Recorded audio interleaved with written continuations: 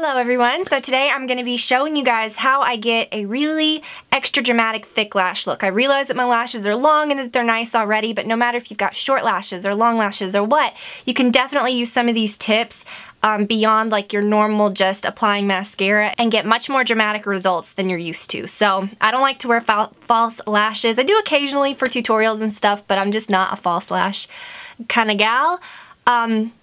I really like to work with what I've got, and like I said, my lashes are pretty good already, so that helps. But there are definitely some great tips and some products that you can do outside of the normal just applying mascara and calling it a day.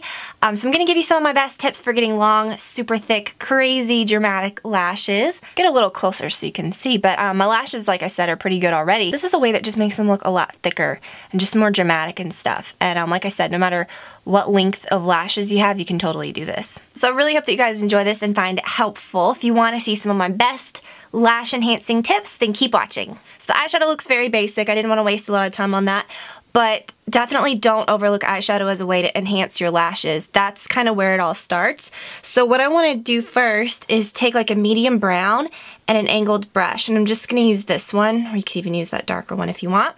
And then just right here on this outer corner, just sort of touch that and just sort of almost create like a little blurred line. That'll make your lower lashes appear a lot thicker.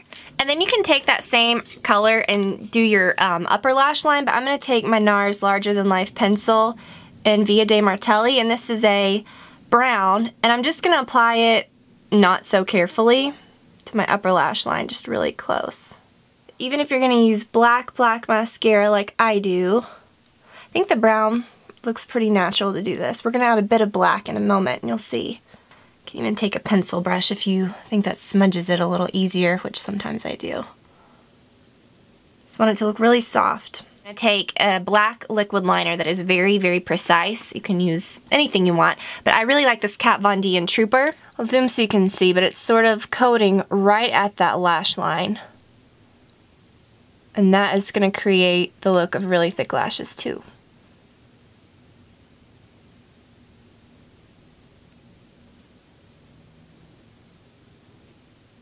So keep in mind you're definitely not completely coating what we just did with the eyeliner with the pencil. That's just the whole point, is that sort of created, like, you see how that kind of smudged it out and created a blended effect, and then in this, that the lash line just sort of kind of like anchors it and just makes it really thin and smooth. Almost like seamlessly connects it to the lashes. I'm going to start with this. It's the IT Cosmetics Tight Line, and this is the waterproof version. I've seen some, I didn't know that it was available any other way. This is the only one I've ever seen. But I really, really love this. It's like a primer that really beefs up your lashes. You just put it right at the base down there, almost touching the waterline. Almost like you're tight lining. That's the whole idea. But you're just going to keep wiggling it and pulling it upward. This is going to create so much volume at the base. Press it into that base of your lash and then pull up. You can see already that makes the lashes so pretty just by itself. Get a little more on the brush. With this, I do find that you have to like dip it a lot because it really wipes off quickly. Getting the inner half. So I just sort of press in and then flick it up.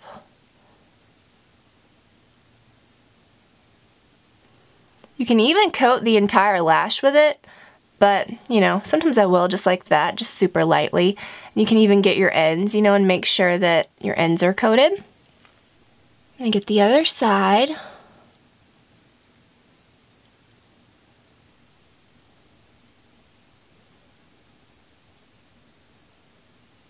As far as coating the bottom lashes with this is not my favorite thing to use on my lower lashes, but after you've already sort of used it and it's wiped off a lot of the product, you can sort of wiggle it on the bottom. I hate to dip it and then use it straight on the lower ones because I feel like it can transfer too much product and start looking a little messy. So this is just creating like a really thick base without having to use like a white primer. I hate white primers. You have to work so hard to cover up the white. I mean, they might as well just make it black in the first place.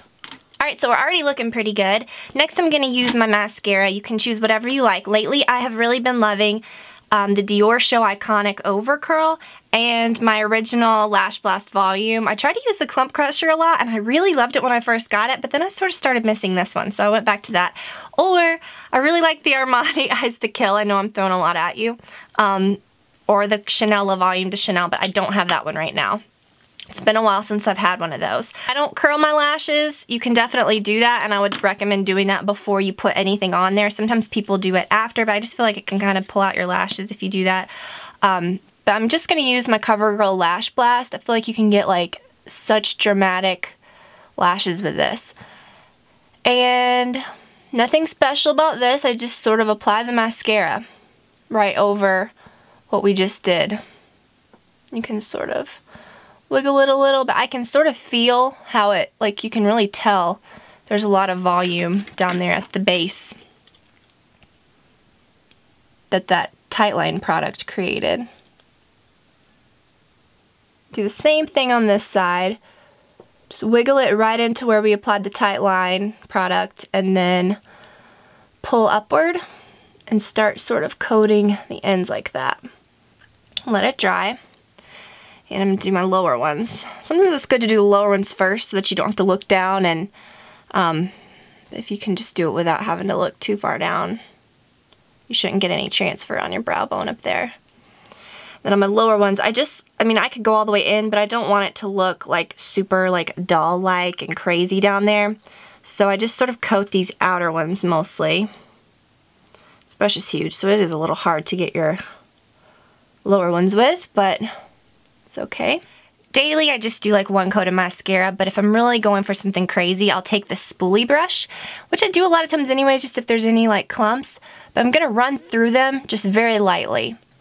And it just sort of makes them a little feathery and soft before I do the last coat, so that you're not like coating over things and making spider eyes. This is how to prevent the spider eyes.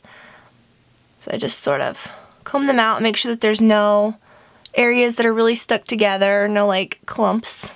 And then after that sets up for a few more minutes, you can do one more coat. And you can even go crazy and do a different type. I think sometimes that's fun to mix them up. So I'm gonna do my Dior Over Curl, which I love the shape of this brush. And I think it really, like, I don't need to curl my lashes, but I really do feel like it helps. I'm gonna get a mirror. I don't know, I feel like it just sort of like pulls them in and makes them sort of constrict, and it's very, very black, which I like. So I sort of press this in again. You can see this is creating a lot more volume without clumps, so that's nice. But I've been sort of using this mascara like this lately, and this is really good for your lower lashes because you can just sort of fit it on there like that. My biggest tip, if you feel like they're starting to look clumpy or anything, just stop with the mascara wand, because it'll just get worse if you keep working with that, and then bust out a little spoolie like this and just sort of comb them out. But that didn't really happen. I just wanted to kind of show you that. But yeah, so really crazy thick lashes. I probably could have put just a little bit more of this on the ends. So that's it, guys. I hope that you found my tips to be helpful no matter what your lashes look like, how short they are, how long they are. If you do some of these tips, you can definitely create a very dramatic difference from what you've got now. So I hope that you enjoyed it, that you have a great week. Don't forget to enter my giveaway. It should be, little video should be popping up somewhere around here.